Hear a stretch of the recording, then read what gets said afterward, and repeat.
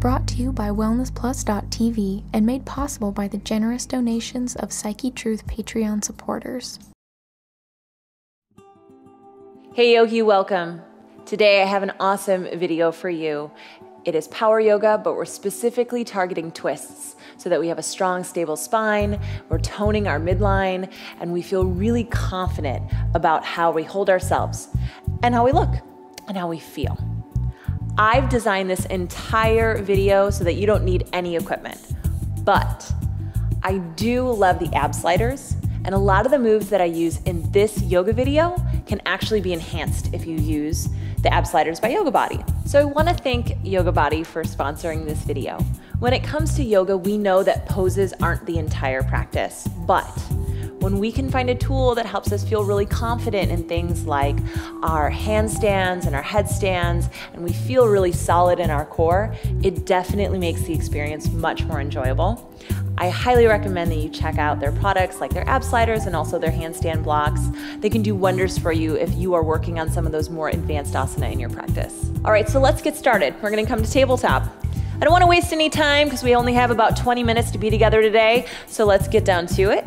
Let your shoulders stack over your wrists, your hips over your knees, tuck your toes, lift your knees. We're just gonna turn on the core, feel your belly button zip up into your spine.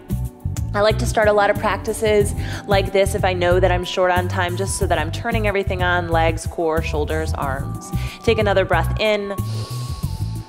Good, release your knees down. Keep your toes tucked, just stretch back into a modified child's pose. I just wanna stretch the bottom of your feet and kind of get some length through your arms. Good, so we call this tabletop a lot in our yoga practice. Over in the fitness world, sometimes they call this knees hovering a bear pose. So we're going to take bear pose and we're gonna add some twists. So with your knees hovering, just shift your knees to the right or left and allow the heels to kind of touch down. Good. Bring it back through center, but don't let your butt get too high, and then just shift. So it doesn't matter which side you do first, just find that lift and twist. Lift and twist. Good, so if that's really challenging, you just work with that. If you wanna add on, then it's lift, twist, and kick a leg through. Lift, twist, kick a leg through, maybe you lift a hand up. Good, and then just find some fluidity to it. And if you're like, whoa, this feels like Twister, way too complicated, I'm not super duper coordinated with my rights and lefts, then you just come back to the twists. Not a big deal. Breathe through it. We're gonna go for 4, 3, 2, this is almost done, I promise, 1, and downward facing dog. Pedal your legs. So if you see poses like that and you think to yourself, never, or I can't, you might as well give it a try just to prove yourself wrong. Take a deep breath in, and then an open mouth exhale. And the best thing, and something we always talk about in yoga, is impermanence. So if anything is difficult, know that it's over in a flash, and we move on. Take a breath in as you look forward. On your exhale, step your feet up to your wrists. We'll take a quick moment and a ragdoll pose here. Let your knees bend, dangle your ponytail, grab for opposing elbows. Deep breath in and out.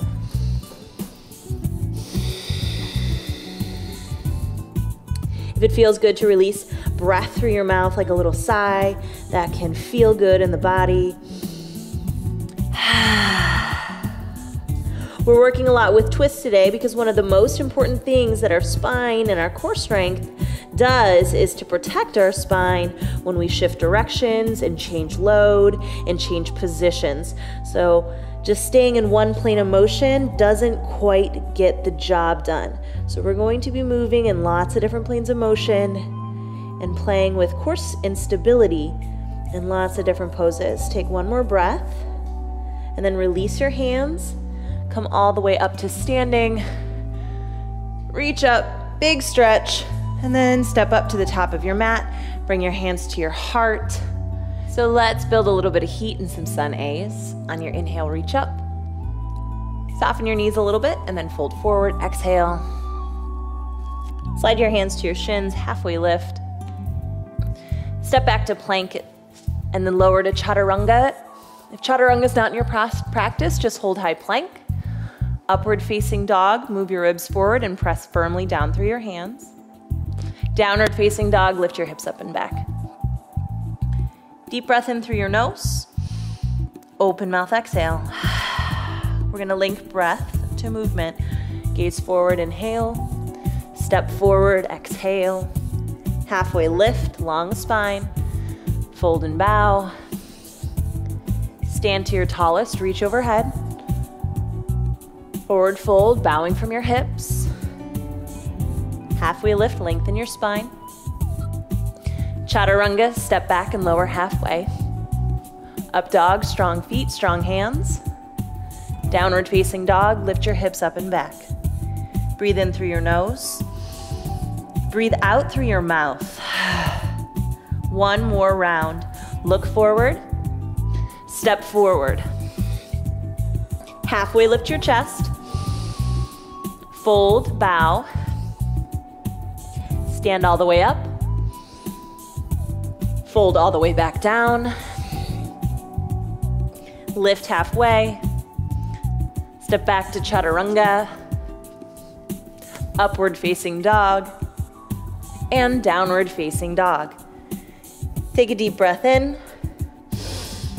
Open mouth, sigh. Come forward to plank pose. Good, and then we'll take some mountain climbers.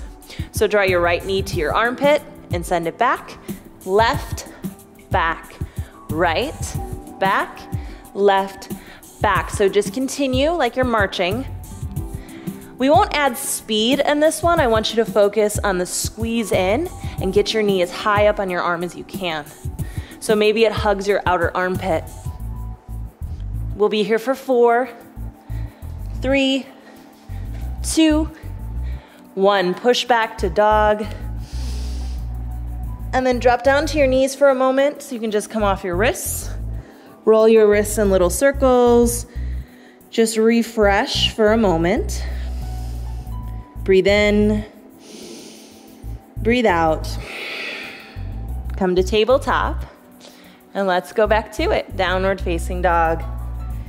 Good. Slide your feet together. Lift your right foot up. And then step through to a lunge and come up to high crescent lunge.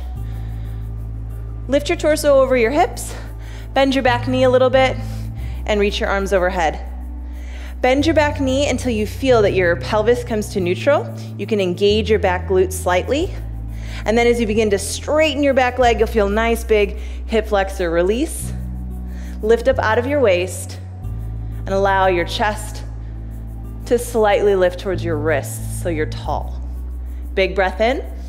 Open to warrior 2 on your breath out. Allow your front heel to bisect your back arch. Reach up and out through your fingertips. Good, flip your front palm on your inhale. Reverse your warrior, stretch your right side body and deepen your lunge at the same time. As you exhale, cartwheel your hands down and step back to downward facing dog. Take a breath in and a breath out. Lift your left foot this time and then step it through to lunge so your foot's between your thumbs. Soften your back knee a little bit, come up to crescent. Stack your torso first, reach your arms up, and then find that little bit of engagement in the back leg so you go from a slightly bent knee to a straighter leg. Lift your waist and draw the front ribs in. Take one more breath here. Open to warrior 2. As you sink down into your feet, lift through your crown. So you're always finding some space for your spine. Your drishti or your focus comes over your front hand or down to the tip of your nose. Flip your front palm. On your inhale, reverse your warrior. You'll feel this lift up. If you notice that you're crunching on the back waist, lift those ribs up too. One more breath in. As you exhale, cartwheel your hands down. Step back to downward facing dog. Take a breath in and a breath out. We're going to flow breath to movement with our legs. On your inhale, lift your right leg. On your exhale, step through to low lunge. On your inhale, reach to high lunge. As you exhale, warrior two. Inhale to reverse your warrior. Exhale to downward facing dog. Left foot will lift high. Exhale to step through. Inhale to your crescent. Exhale to warrior two. Inhale to reverse. Exhale, downward facing dog. Breathe in through your nose, out through your mouth. One more time. Right foot high. Step through. High lunge, reach up. Warrior two, open up. Reverse your warrior. On your exhale, plant your hands. This time, come to three-leg dog. Lift your right leg as high as it can go. With your right leg high, open your hips to stack, bend your knee. Slightly turn out your left hand, and then flip dog. So flip dog, you'll lightly carry your foot over. Feet will be about hips width distance. Lift up and out. Reach through your top hand. Good, to come back over, gaze down. Engage your core and lift your pelvis so you're coming over the shoulder joint. And come back to downward facing dog. Let's do the other side. Left leg lifts high. Step through to lunge. Reach up to high lunge. Open up to warrior two. Inhale to reverse. Exhale, plant your hands. Three-leg dog. Lift your left foot up. Open your hip to stack. Bend your knee, and then flip your dog. So for flip dog, the knees are bent, feet are hips width distance. Lift your pelvis, lengthen your waist, reach out of your top hand. Good, as you come back over, gaze down, lift up and over. Pedal your legs, settle your breath, settle your brain if everything went all wonky. Breathe in, come to stillness and breathe out. On your next breath in, lift your right leg high, step through to lunge, and come back up to that high crescent. So you've been here before. Now pull your hands to your heart. Lengthen your spine just a little bit more. We talk about that a lot, and why? It's because if you're all compressed and crunched down, you're just pressing on your vertebrae in a way that doesn't feel good, and your low back starts to hurt. So when you draw in and lift up, puts a little space in your spine. You'll feel taller, stronger, and you won't have a pain in your back. So with your hands at your heart, start to turn over your right shoulder, and then reach your arms out. Good. Imagine you have a string on your head pulling you up to the ceiling, and weights in your feet pulling you down to the ground. Turn your gaze over your back thumb for a little bit of a balance challenge. Good. On your inhale, take your hands to your heart, return to center in your torso, and then shift your weight into your front foot. Step up into a single leg mountain pose. Bend into your right knee like you're sitting down in a chair, and slide your left leg over for eagle. Reach your arms up, and then eagle your arms by wrapping your left elbow under your right elbow. You can also take your hands to your shoulders if your wrists don't want to bind today. Sit down and back, lift in and up. Good, unravel your hands to start. And on your next exhale, unravel your left leg, stamp it behind you, but keep a soft bend in your right knee. That way you're engaging muscle instead of just hinging on the hip or jazzing out your knee. Engage your lifted leg a lot, and now begin to expand the pose. Airplane your arms, take some of the bend out of your right knee, and glide your heart forward. Good. From here, drop your left hand, and take your right hand to your low back. You can stay right here, especially if the challenge feels pretty intense.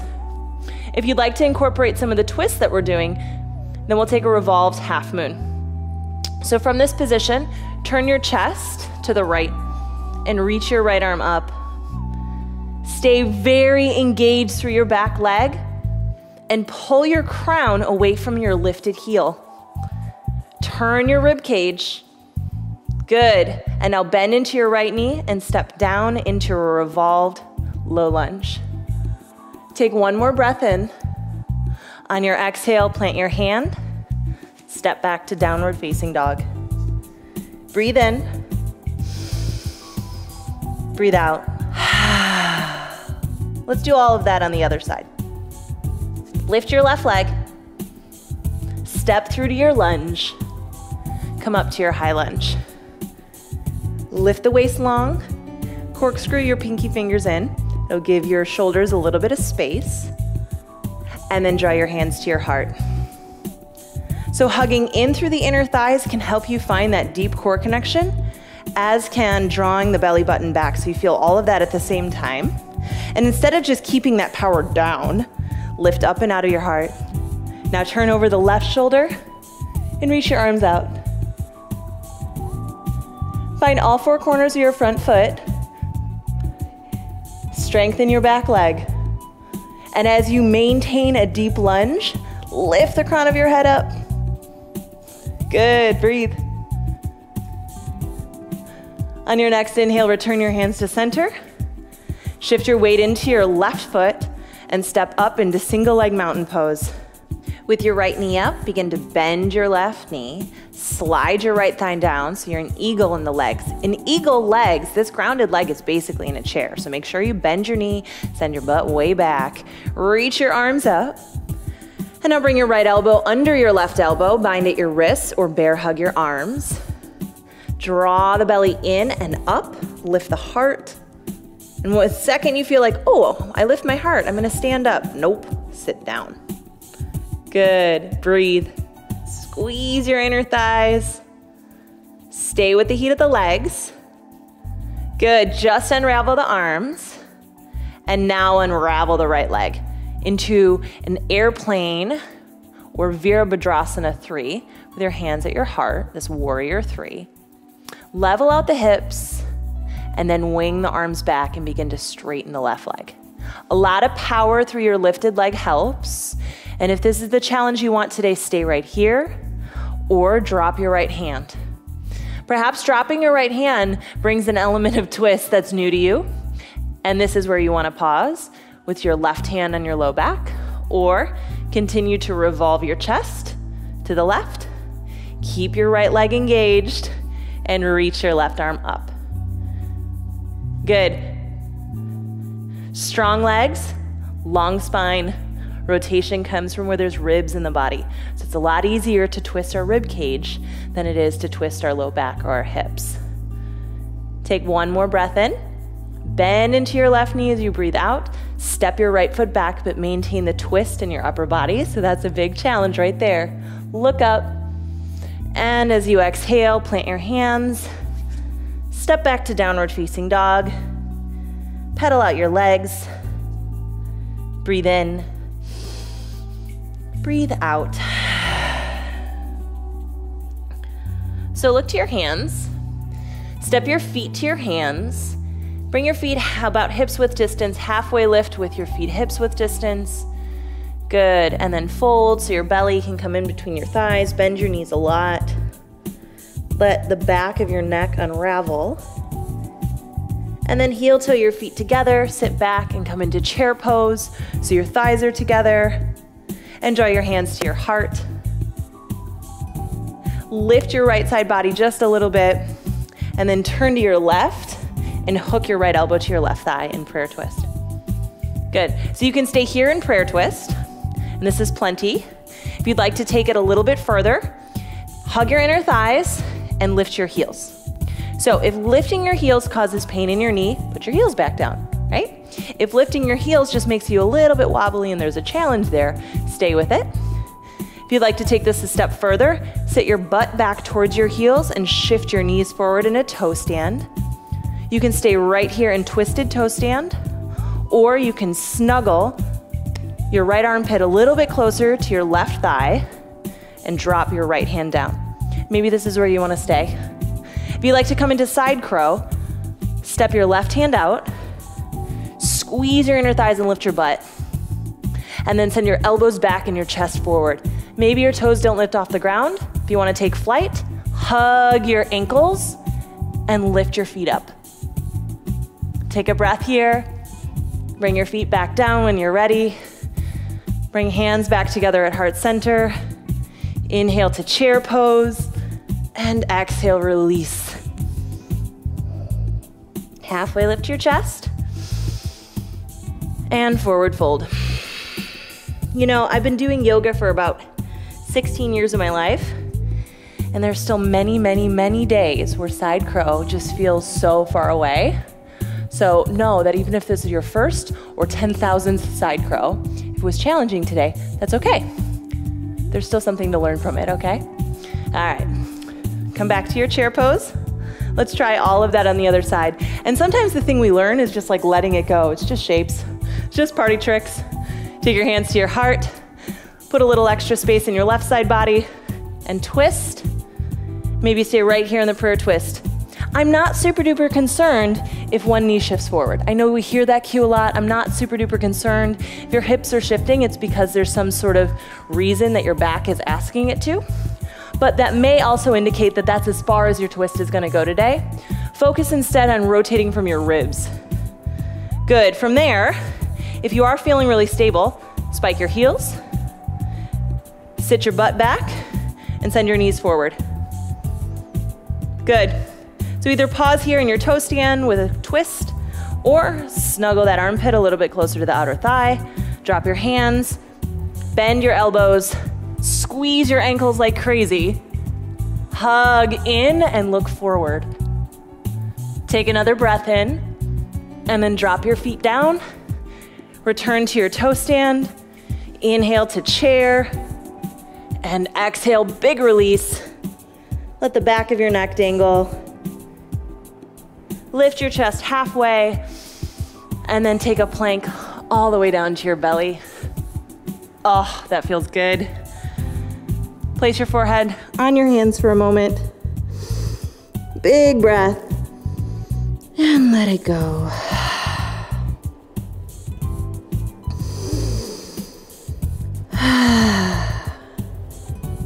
And the truth is, there are some poses that when I was in my early 20s, I could do no problem. And as I get older and this practice sort of evolves with me, some poses become hard. But it is a daily practice for getting strong.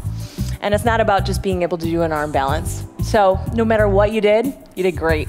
Take your hands behind your back, loop your shoulder heads back, lift your toes, send your knuckles back and come into a bound Shalambhasana. If lifting your toes causes low back pain, just bring them back down to the ground. Take one more breath in. Release down as you exhale, and shift back to child's pose.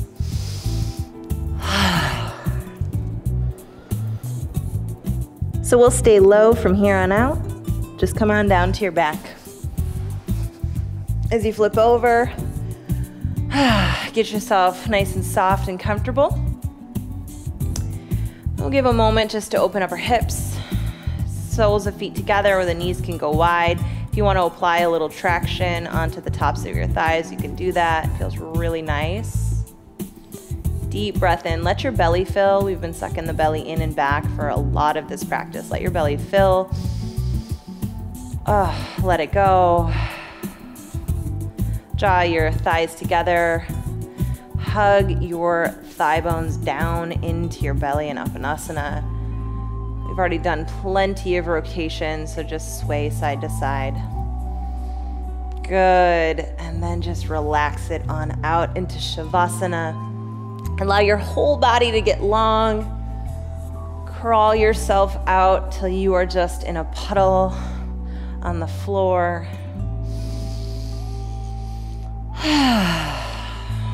Take a few deep breaths. So let's say you don't have 5 minutes or 10 minutes for Shavasana. Give yourself 20 seconds. Give yourself the time to deeply breathe in and out. I know when I started doing yoga in my teen years, when I was 16, I thought Shavasana was such a waste of time. And now it's the thing I look forward to the most. A couple more breaths. It's probably the thing we all need the most. But moving our energy in asana, moving our energy in the poses, challenging ourselves is such a great way to shift our mindset so that we can really pause in Shavasana and enjoy. Good. Great. It's probably about all the time you have today, but it's time well spent. So walk your feet in, roll over to your side. You're gonna press yourself up. Let's meet with our hands at our heart. Thank you so much for showing up for yourself today. The most important thing with the yoga practice is consistency, but that doesn't mean that it has to be an hour and a half every single day. Sometimes it's just 10 minutes. And in fact, I have an entire collection of power yoga videos in different durations over at the Yoga Plus app. You should download it. You can find tons of videos with me, including an entire 30-day Yoga for Weight Loss challenge. So if that's up your alley, I'll see you there. I also want to send a huge thank you to our sponsors, YogaBody. Their products are awesome and they're made by yoga teachers and people who are really passionate about helping people feel their best during their yoga practice. And like I said, asana is not the entirety of yoga, but it is such an important part for finding confidence inside and outside. So until the next video, namaste.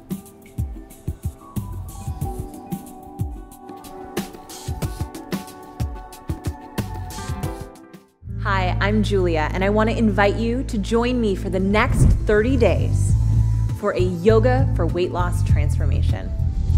And for anyone out there who thinks that you can't lose weight doing yoga, well, you are in for a surprise. We're going to work, and we're going to work hard, activating our big burner muscles in our legs and our glutes that are responsible for torching calories while we're on the mat and keeping our metabolism up when we're off the mat. And it's not just about the workouts.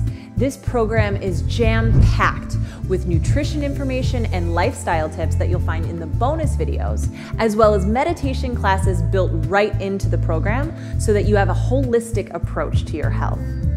You are going to end this 30-day program with the tools you need to feel fit for life. So check it out at wellnessplus.tv or on Amazon. See you on your mat.